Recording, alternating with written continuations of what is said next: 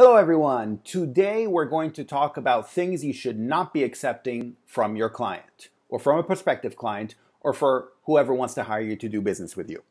And these are some things that I've come across, that I've seen myself, and that really kind of annoy me in the way people think they can treat translators or freelancers in general.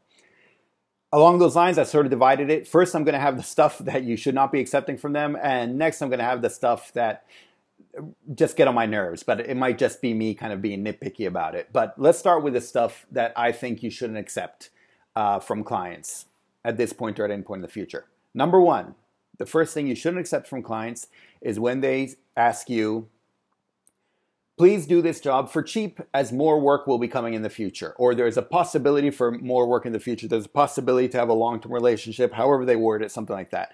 Basically what they're asking for you is you have a rate of X. They want you to offer them X minus something because they're saying there's going to be a lot more work where that came from in some hypothetical future at some point, maybe, as long as we're happy with whatever. It's complete crap. If they're happy with you and you're happy with them, then absolutely you can negotiate a future job or whatever, and you can see that ahead of time. But in the meantime, you pay my rate, I do a good job for you, and then we're happy, and that's how business works, okay? You don't convince me to do a lower rate because of the possibility. No, in fact, if you reserve me now for jobs in the future, then we can negotiate a rate for all the stuff in the future. But you're not guaranteeing anything. You're just saying there's a possibility of something in the future, which doesn't mean anything. Ooh, see, this is how annoyed I get. Which doesn't mean anything, so, skip it. If any prospective client tells you, give me a lower rate because there's a possibility of something in the future, ignore that. Give them your standard rate because that is your rate. And, there is no lower rate because there's more stuff in the future. And I'll get into this a bit more. In fact, here, let me get into it now, where people say, the other argument that they give you is that, sorry, I have to check my notes because I get mad at it, so I had to, keep track of all of them. Otherwise, I start rambling a bit too much. The other thing they say is we have a huge volume of work, so lower your rate. Again, your rate is X. They want X minus something because they give you a large volume of work. Their thinking behind this is that, the more work there is, the easier because you're probably using some CAT tool. In fact, many times they'll do, and I've mentioned this before, they do this whole study of fuzzy matches, perfect matches, and they pay you less for all of that. Anyway, these are kind of two different sides of the same coin. First of all, if you don't use a CAT tool, then there is no advantage. It's not like it's easier if you have a longer job than a shorter job. What is true is that you're at least guaranteed a job, for longer than just a short job. If you have a job of to translate 20 words and then you have to search for your next client and your next client. Yeah, it's true. If they give you something long, at least you're guaranteed a client for the next, few days or however long the job takes. And so that's true. On the other hand, it's still a lot of work and you should get paid for the amount of work you do. So you shouldn't be lowering your rate just because volume means lower rate. You can make a judgment call saying, well, otherwise I'm not sure if I can get another job. So yeah, I'll accept a bit lower because at least I'm guaranteed a job. That's up to you. But also remember, this could affect you in the future because that means from that point on, they're only going to hire you at that rate. But the mere fact that there's volume and that they think that means you should have a lower rate doesn't make sense, and you shouldn't accept it just on itself. So, and that ties into the other thing where they, because the first point I mentioned where they say, oh, we're giving you this small job now, but there'll be a whole lot more in the future, so give us a good rate. Ugh, that annoys me. Anyway, on to the next one. Let's see. I already did cheap work now, more possible in the future. Another one that's, maybe I should have, no, I'll include this here and stuff you shouldn't accept. At least I don't accept it. I know I did before, and the issue is with urgent jobs. Now, this is especially clients you have not worked with before. If you know them already and you feel comfortable with them, fine, you make your own judgment call. But if they're clients you have not worked with before and they have an urgent job that really needs to be done right away, I would avoid those, quite frankly, because every time that I've had them, there's been some problem with them. If it's a problem, either it's a problem with the files they send me and they have to keep resending me, or I send back the translation and it's done well, but then they have issues because they mess. anytime there's something urgent, it means they have some issue along that supply chain, either the person you're dealing with or their client or their boss or something like that, and which is making everything urgent. That presentation that needs to be translated, it wasn't just thought up yesterday. The meeting or whatever it is that you're translating for the big get together, or whatever it is that you're translating for, the annual report, like, it's not something that was just dreamed up yesterday. People have been preparing this forever, but because something along the supply chain, someone didn't do their job right, or has no idea what they're doing anyway, because of some mess up there, suddenly everything got urgent, and it's going to come back to bite you, whether it be that they sent you the wrong file, or they sent you the correct file but they wanted different stuff done, or with a payment. And in fact, I'm having an issue now with a payment because of, something correlated with that. It's been going on for a while. But anyway, or something along the lines will get messed up. If it's an urgent job, that should be a big, big red flag. And so just remember that. Urgent is not a good sign. It's a judgment call, as with anything at the end of the day, but I would kind of stay away from those, from the urgent jobs. Oh, this is a great one that I like. When it's time to get paid, and you probably get this with the urgent jobs as well. That's what happened to me. They'll say, oh, we can't pay you now because our client hasn't paid us yet. You should never have to accept this, ever, okay? Your contract is with whoever hired you, and that's it. You did the job for the person who hired you, you expect to get paid. The fact is, if they have another end client, if you're working for a translation agency or whoever it is, and they have an end client, they're getting paid more per word than you are, right? But that's because they assume the risk.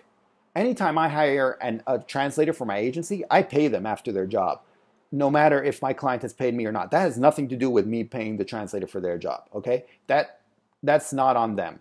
I'm the one who decided to work with the end client who isn't paying me, and so I have to deal with that. That has nothing to do with them. You cannot accept that from any of your clients. You cannot accept the fact that they say, oh, I haven't gotten paid yet, so please wait and please be patient, because as soon as we get paid, we'll pay you. No. They pay you because they owe you, and that's it. They're paying with someone else, it's too bad, but that's it. And so what I've had someone keep insisting that this is the case. I said, my contract is with you, it has nothing to do with them. So I need to get paid from you. They're like, oh no, it has everything to do with them, because I'm like, okay, if my contract has something to do with them, I'm contacting them directly. I'm letting them know that I made the translation, not you, because I come to find out the person who had hired me, and I've talked about this a couple of years ago in a video, but she had, told the client that she was translating it, but instead she hired it out to me and to another person, which was a complete mess. Anyway, I was like, I'm going to contact them directly. She's like, no, that goes against every code. You can't do that. I'm like, you're going against every code here, okay? Anyway, they need to pay you for your job. If you've done your job, you get paid. That's it. Nothing to do with the end client or whoever else it might be. That's it. Okay, I'll calm down. Let's see what else there is. In terms of things you shouldn't accept for your client, I have one more. It's the ambiguous projects. These are, the problem with ambiguous projects is they might give you something that needs to be translated, but they haven't sent you the final document. They haven't finalized the timeline yet, or they haven't done something. You don't want surprises once you accept the job. That's the main thing. Do not accept the job until you've seen the thing to be translated and you have it in writing what the precise deadline is, and what you're getting paid for it, Because the problem with this is, if you do not want to have to accept a job and then later not be able to do it. Because no matter how much it's that client's fault for not telling you ahead of time, they're going to blame you. There's no, because suddenly they got screwed. They suddenly thought they had hired a translator out, and suddenly they haven't. Suddenly they're without a translation, or they have to go find another translator and they have to do the work again from scratch. And of course they're going to blame you. Even if it's completely their job, they're going to blame you. So, and the way to avoid this is to make sure that you know the job 100% before you say yes. So don't accept a job on spec. Make sure you've seen the file, the exact file to be translated. You have it right there. Don't say, don't let them tell you, oh, we'll send you a page and tell us if that's okay. Then it'll be like, 500 more pages like that one. No, you don't know that. And so you need to see all the 500 pages. You need to know the exact deadline, and you need to know what you're getting paid. Okay, because then later, you know, at least everything's there and it's in black and white because you have it in writing. You need it in writing. Even just an email or something is fine. Preferably, you can get either a payment order. But I don't care too much about payment orders. What I do care is that it's somewhere there in writing. As long as it's on an email, then I know I can go back and, you know, show that it has been done. So yeah, make sure there's no ambiguity and that you know exactly what you're doing. So once you accept a job, you don't have to change later, because you never want to do that. You never want to accept a job and then come back later and say you can't do it or something along those lines. So those are the things you should not accept from clients. Now I'm going to get briefly, because it's already 10 minutes of video here, into stuff that annoys me about, you know, when clients contact you. First of all is when they contact you with an email that says, "Dear Linguist." Okay, because every time, especially someone I've been doing business with before, I'm like, you know, I know you're farming this out to many different people or something, but especially if we've done business before, I mean, you know, I don't know, you know, have the decency to just send me an email. You know, you can copy and paste it to people, but every time I email you, I'm using that annoys me. And again, you know, if I already have a relationship with this client, then they're sending me a Dear Linguist that they've also obviously CC'd a bunch of people. Then obviously, you know, they have a bunch of translators that it's all the same to them who they hire, and it's not like they value the fact that I'm trying to do good work for them. It just is a pet peeve of mine. That's why I didn't say it in a thing you should totally avoid, but it's a thing that annoys me, so that's why I'm leaving it there. Another thing that really annoys me is when they ask for a best rate. And maybe I should have included this and stuff you shouldn't ever accept. I didn't, because a lot of people nowadays just write, "We need your best rate," and they don't even think about it. They just write it and put it in. What annoys me is that it implies that you have a standard rate, once again, X, and they want your X minus something, because your standard rate is padded up. You know, they assume that you artificially raise your standard rate, and they're like, no, we want your real rate, your best rate. No, and you know, that's not how I work. I have a rate, and that's it. You know, I don't have a best rate for people who are in the know. And so I know a lot of people, they don't put that much thought into it when they write best rate, but it still annoys me. So yeah, that just annoys me when they write best rate. And the last one that kind of annoys me is when they write something like, "We're offering you a job." Again, this might just be me. It just sounds patronizing to me when they say, well, you're sitting there and you're unemployed and you don't have anything to do, so we're offering you this job because now you can suddenly start making some money, you poor unemployed slob.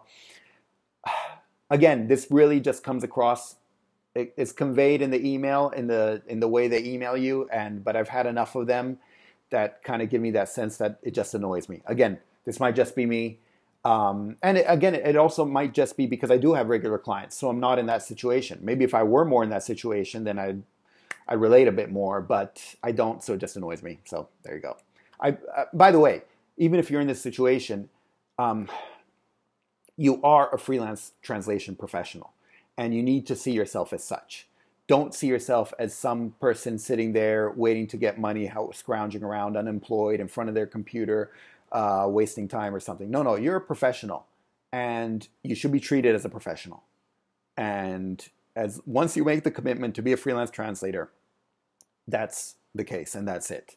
And I try to emphasize this also in my course and stuff like that, where, you know, I say treat it like a real job and make it very professional, because it's only going to be as professional as you treat it. This, you know, people are only going to take your job as seriously as you take it. So take it seriously.